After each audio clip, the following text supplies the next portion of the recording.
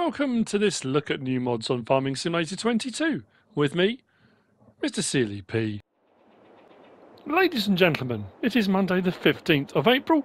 We've got some new mods and we've got some updates.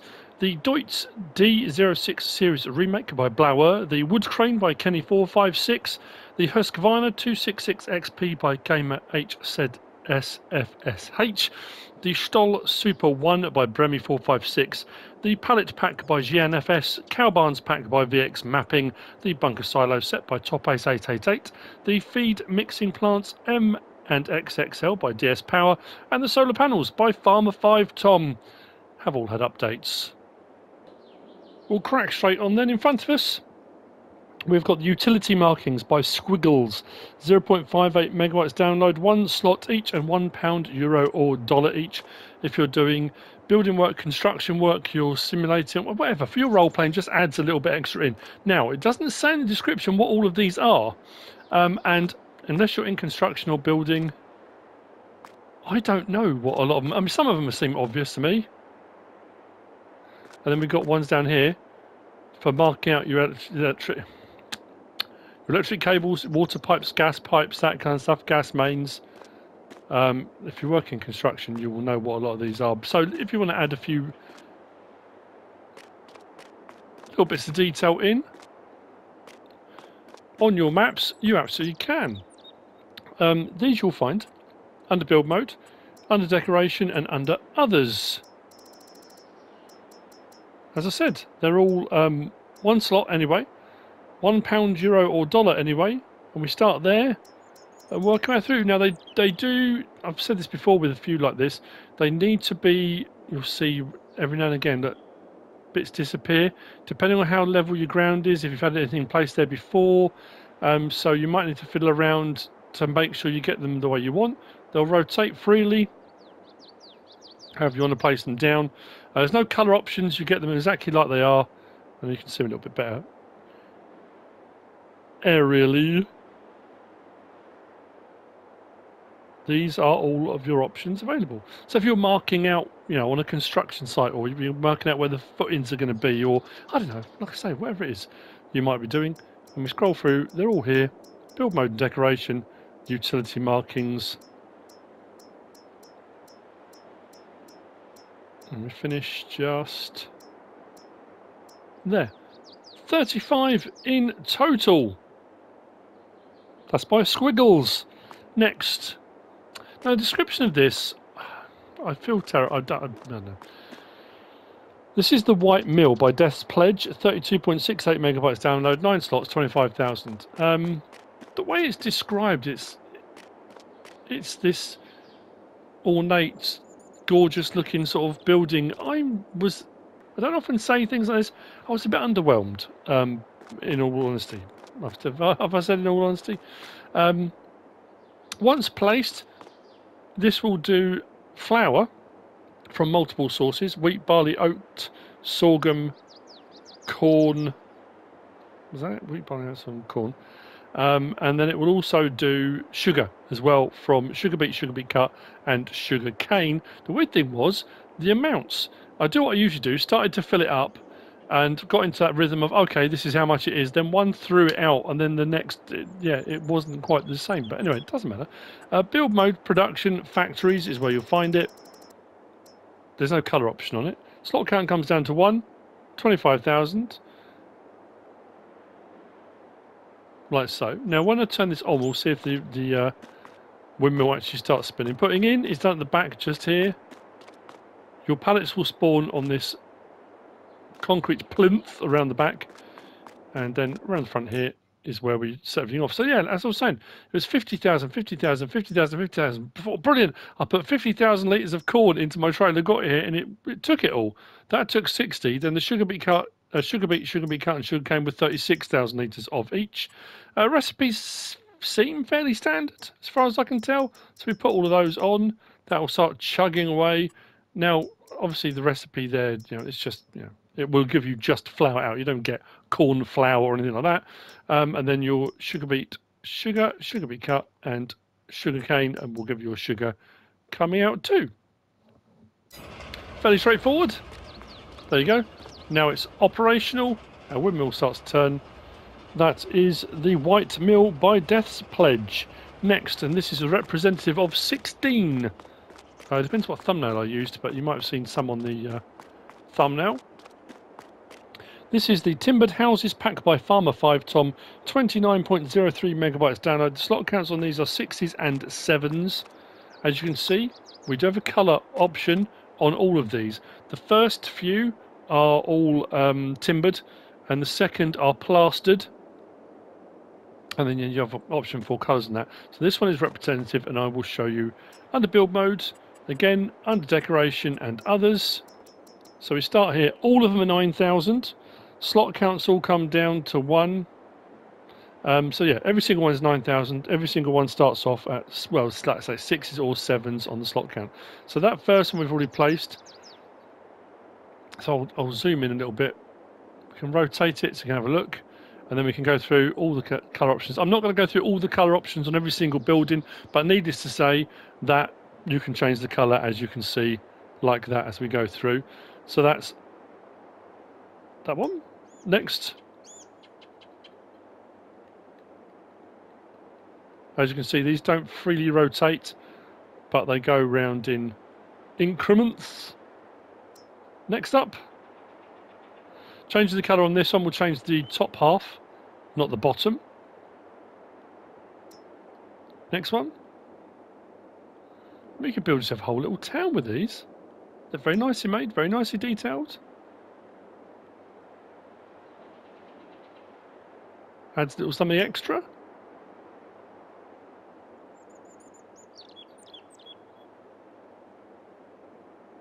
It's making me think of the old Lego City stuff, actually. The various different buildings that you can put together to make up a street, that kind of thing.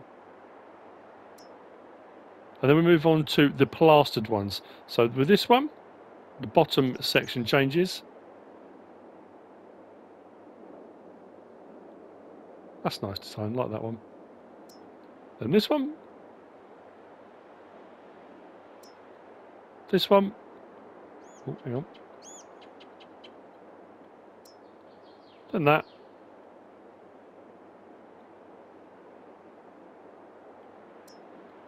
This one.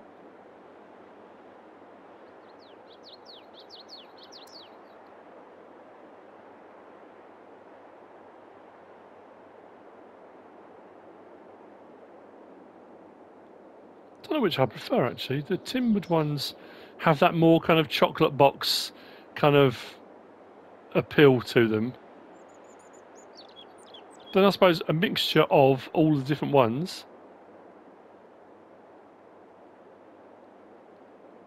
There we go. That's it. Timbered and plastered houses. The timbered houses by Farmerfivetom. Next we've got these, or this, with various options. Now there's an option on this one, it says in the description, I couldn't find. This is the Lizard MKS8 Plus by John Wayne 1930. 2.15 megabytes download, 5 slots, 8,000 litres. The plus on this is we've got optional beacon. We've got a trailer hitch, so as you can see, you can hook them together. And it does say in the description that you've got the option of 8,000 litres or 2 lots of 4,000. Yeah, fill volume 8,000 litres, optional 2 by 4,000 litres. I didn't get that come up as an option anywhere, so I've just got 8,000 litres in each one. I think I put milk in this one and herbicide in this one. I was going to put fuel in it and I ended up putting herbicide in, but I mean, that's not relevant. But these you will find under animals. There we go. So 25 grand, which is pretty much standard for that size, 8,000 litre, and it will do your milk, water, liquid fertilizer or herbicide. Because it said plus, I thought possibly it would do additional things and that kind of thing as well, but it does come down to the beacon and the trailer hitch. So we've got design standard with beacon, which puts the beacon on the back little lip there. I'm going to keep going. Yeah, it's just those two. Like I say, I haven't found another option anywhere. I'll check under trailers just in case. Main colour, anything on this palette, like so, and then rim colour, again, anything on that palette. There are some chromes and metallics and those kind of things. that's it. I will double check trailers. I checked miscellaneous, wasn't in there. No, as far as I can see, that's it. So there you go. That's the Lizard MKS 8 Plus by John Wayne 1930. Next, we've got this. This is the Claas Rollant 520 by Eid123, 13.03 megabytes download, 10 slots on console. We have a couple of options on this. We have got the roto feed and the roto cut. The difference between the two is to do with the rotor. I don't know if you can see, it's a little bit difficult to tell. The rotor that's inside here, the roto feed, you've got the pickup, and that feeds into the first rotor, which forces up into the chamber and starts the rotation of the bale being created.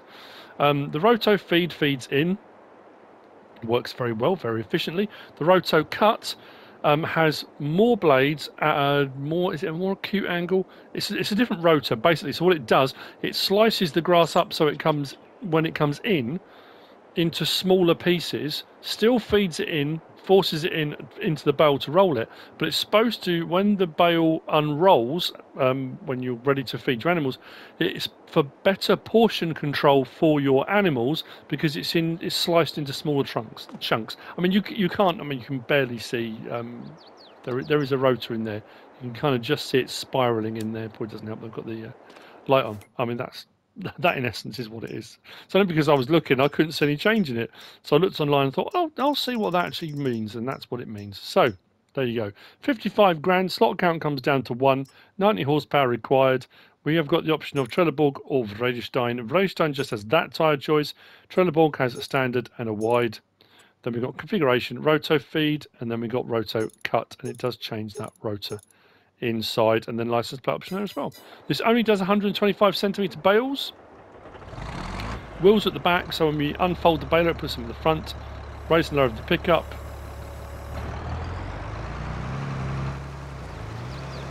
Turn it on, drop it down.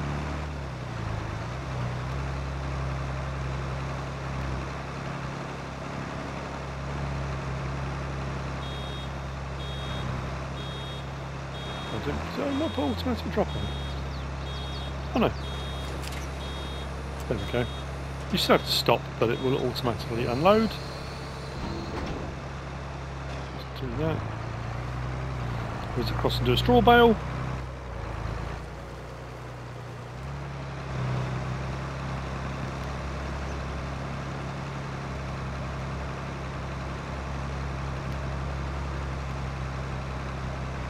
Seems to be a nice wide pickup on that as well.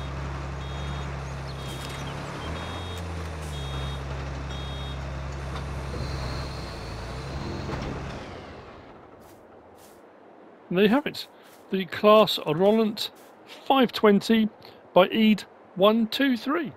Which brings me on to the last of the mods for today. And it's these beauties. This is the Massey Ferguson 8100 pack by Nico Do 55, 53.13 megabytes download. We've got under small tractors, we've got the 8110 to 8130, which is 26 slots. I prefer this style. I prefer the shorter engine bay. I mean, these ones are it's very long, isn't it? It's just a personal preference. I just prefer that one. And then under medium tractors, we've got the 8140 to 8160, which is 27 slots. Something to be aware of as well. I was going to explain when I go in and we look at all the options.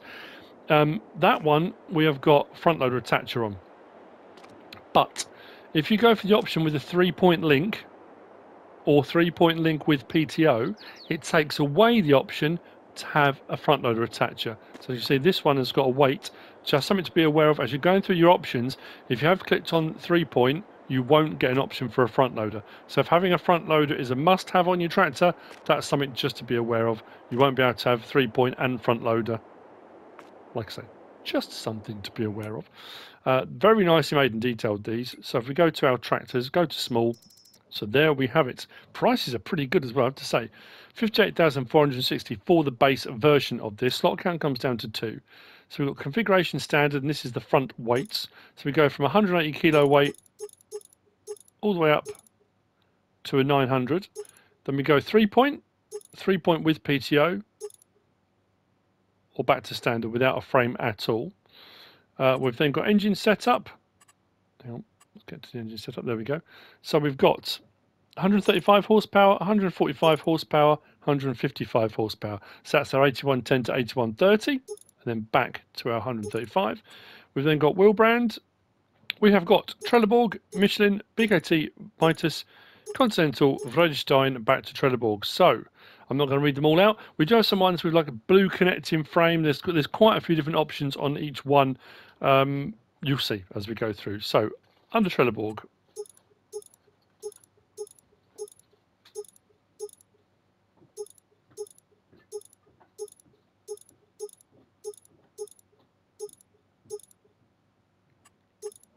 Michelin.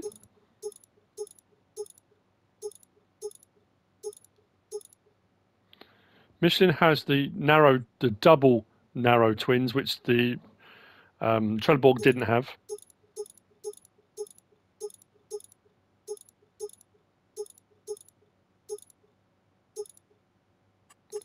BKT.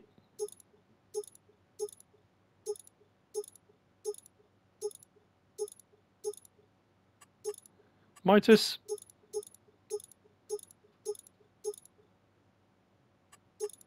Continental.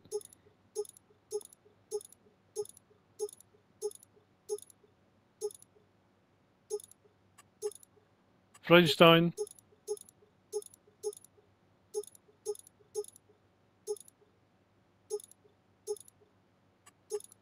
Back to Trelleborg. We've got front fender, yes or no. We've got the Datatronic, which puts a little screen up in the back on the rear pillar in the cab. We've got CB and GPS. So we've got a CB goes up inside, little radio. You've got the Matrix 430. You've got the Trimble, which is for your steering, which hooks that up. Then you've got CB and Matrix, CB and Trimble, back to no. We've got back attacher. So this, we've got a low attacher. Then we go through position 1, 2, 3, 4, which lowers that down. Then we go to a K80 attach in position 1, 2, 3, and 4. And then we've got a low bar attacher, and then back to where we were before.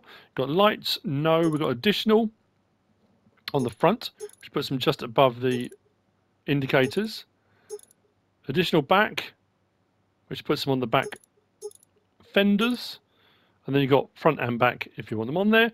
We've then got beacon, no. Left, right, both, and then off. But we then go down one, and that gives you beacon type. So it goes from 1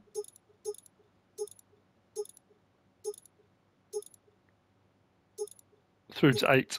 So various different options for your beacons. So you choose how many you want first, then you go for your beacon type. Signs and horns. So we've got sign, triangle, warning signs, horns at the top, horns and triangle, horns and signs are all off. Then we've got front grille.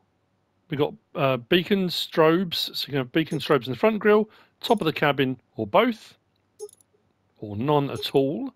I think I went for one with and one without. Front loader attacher is what I was talking about. So front loader attacher, Hauer, MX, quick, Stoll, no. But if you've gone for a front 3-point link, you won't get that option come up at all. Main colour, we've got red, black. Then we've got an old sort of weathered one. I've gone for one of each, so a bright red and a weathered one. Again, I do like the weathered look on it. And obviously there was white and orange on there as well. And then license plate option on there too. So that's the small tractors. Then under mediums, the 8140 to 8160, a little bit more expensive, but again, not too bad really. Stock count comes down to 2. Configuration options are exactly the same. All the various different ones on the front. Engine setup on this, 160 horsepower, 180 horsepower, 200 horsepower for the 8160, so 200 the highest. And I'm pretty sure the wheel brands are the same, and the wheel setups, I'm pretty sure, were exactly the same. It's always difficult to tell. So under Michelin, we should have the narrows. Yeah, the wheel options are the same. Same with the front fenders, same with the Datatronic, CB and GPS. So it just comes down to the size of the vehicle, length of the engine bay, and obviously your horsepower is what changes. Lights were the same, beacons were the same, beacon types, signs and horns, yeah, beacon strobes, exhaust. Oh, this one had an exhaust option that the other one didn't have. So you got exhaust, standard, or you got a flapper on the top of that one if you want the flap exhaust. But other than that, the options were exactly the same. So we'll hop in this one. So you can definitely see the difference, can't you, between that lovely, bright, shiny red and the slightly, the more weathered version. Now, even with the horns on top, it's a bit of a peep one. Anyway, so this one, I went with strobes on the front and at the top. I went with extra lighting. So I've got extra lighting on there and on the back as well. This went for everything. Went for the warning signs on this as well. It does sound good. Let's turn all that off. Front 3-point with PTO. I do like these twins.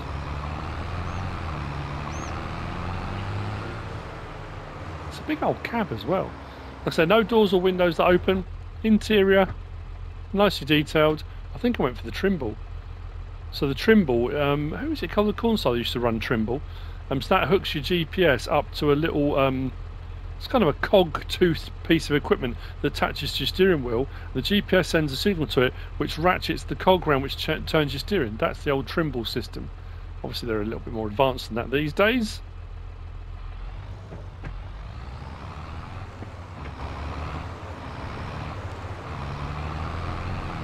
So that's the 8130 in the 8110 to 8130 range under small tractors. And under your medium tractors, we've got an 8160. This one I went for the front, or for the front loader. No 3-point link, but weight, and I didn't go with all the extra bells and whistles with lights and strobes or anything like that. Just standard setup. Double beacons on this one. That's a little bit of a deeper than the peep, and I went with the flapper on the exhaust on this one as well. Definitely a different engine though.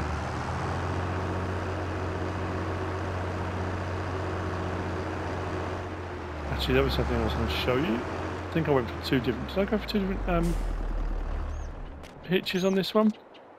I think I went for the low position 4. Was that the K80 or was that?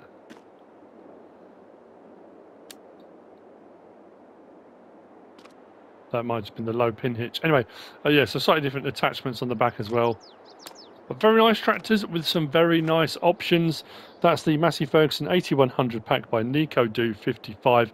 That's it for the mods for today, Monday the 18th, Monday the 15th of April, sorry. I hope you found this useful and informative in some way, shape or form. If you have, please give us a like. If you haven't subscribed yet, please do. If you want to leave a comment, feel free. And if you want to share this video, then please be my guest. Whatever you should choose to do. Thanks for watching.